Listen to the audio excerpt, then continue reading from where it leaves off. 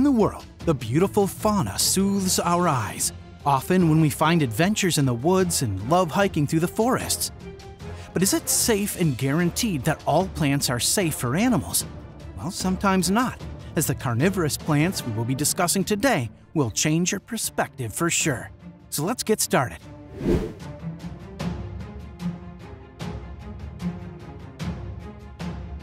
Number 10. A worm was brutally crushed by the Venus flytrap. Well, plants aren't usually brutal creatures, but check what happens when a fat, slithery worm gets into the flaps of this plant. In this clip, we can see that a black, slithery worm tries to pass through the flaps of the Venus flytrap, but it doesn't get through. Before it could cross its path, it was trapped by the plant, and its digestion process started almost drastically. We must not forget that the Venus flytrap consists of a sticky but toxic liquid between its flaps, which eventually digests the proteins in the animal's body and sheds off the carcasses eventually and opens the flaps to trap its next hunt.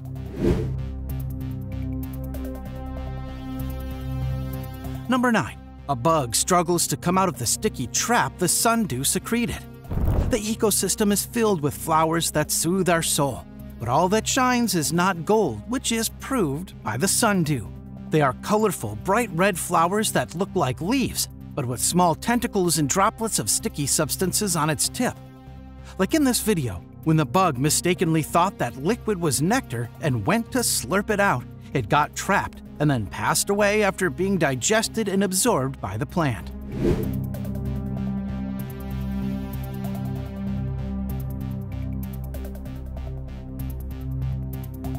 Number 8. A pitcher plant digests numerous tropical giant cockroaches one at a time when it was fed by someone. As its name suggests, the pitcher plant is a modified shoot of the plant having a pitcher-like shape, filled with enzymes to digest protein. While following the rule survival of the fittest and the food chain, it's normal to see how the plant engulfed 3 big fat tropical cockroaches in its dinner without any effort. Though this experiment was done in a laboratory, out in the wild it can be assumed that pitcher plants do digest large living creatures too, as long as they can fit into their pitchers. Number 7. A bladderwort is catching a water flea and absorbing it into it. Well, though we must be a little frightened by the bloodthirsty plants, do you know that this plant is beneficial? We should thank the bladderworts for digesting fleas and larvae of insects in the water, helping us eradicate vectors like mosquitoes and flies, leading to serious life-threatening diseases. In this video, we can see that the bladderwort is absorbing the water flea into it, gradually cruising it inside and then having it as its food. So the next time you see a bladderwort in any water body, don't forget to say thanks.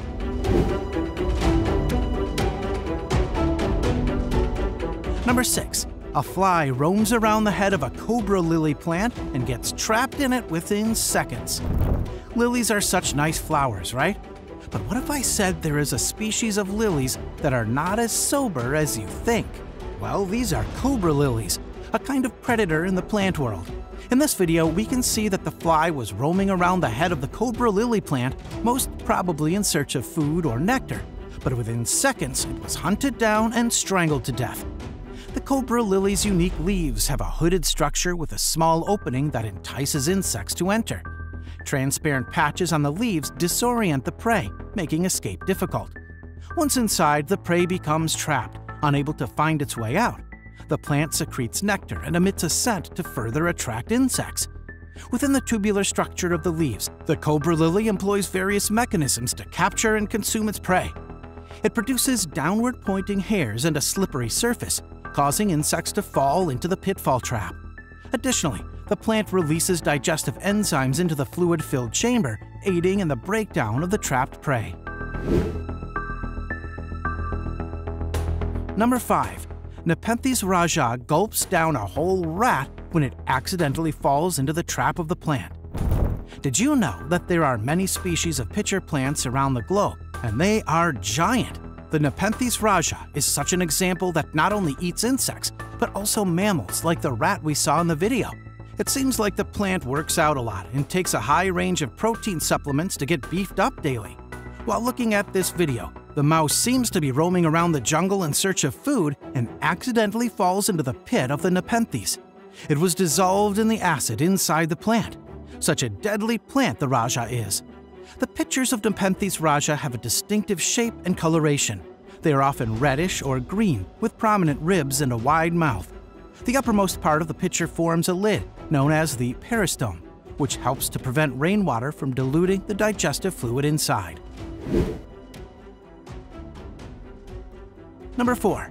A bee came and sat on the nectar-filled tentacles of the giant Nepenthes Rajah, got trapped, and succumbed to death. Imagine a truck beside a car. Now, which one do you find to be more intimidating? The truck, of course. In the same way, the Nepenthes Rajah is a giant sundew with larger tentacles and bigger drops of nectar-like glue all over the tentacles with a sweet smell to attract its prey. In this video, we witness a bee that comes over its tentacles in search of nectar, and it can become succumbed to death in no time in front of our eyes. While these giant plants can trap larger animals like lizards and frogs too. The plant, also known as the king sundew, is one of the largest species of sundews, with leaves that can grow up to 50 centimeters in length. Its long, lanceolate leaves are covered in red, sticky glandular hairs that give it a striking appearance. These hairs serve as traps to capture insects.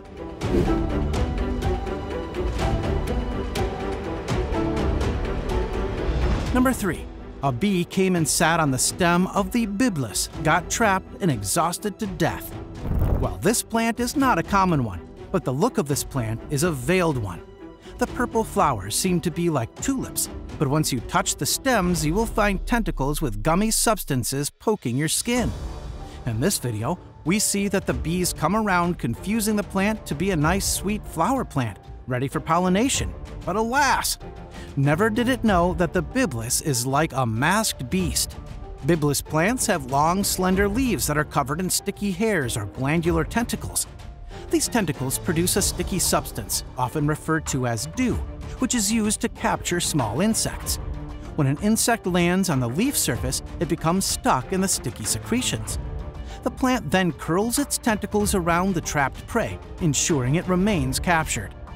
Carnivorous plants surely can be much more merciless than the animals you get to see in the world.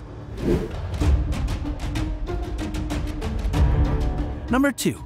The bug sits and struggles to fly after it sits on the leaf of the butterwort tree.